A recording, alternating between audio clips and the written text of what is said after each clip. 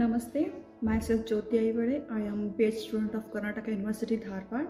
I have selected for Karnataka DST-PhD Fellowship of Department of Science and Technology, Government of Karnataka in 2021.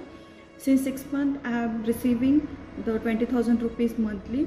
This fellowship has helped many PhD students who have no any other financial support.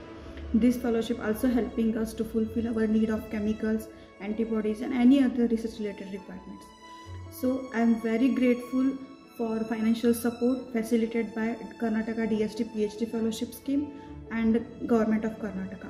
I also extend my sincere thanks to our Honorable Chief Minister Shri Basavaraj Bommai Sir, our Honorable Minister of Higher Education, Electronics, IT, BT and Department of Science and Technology Dr.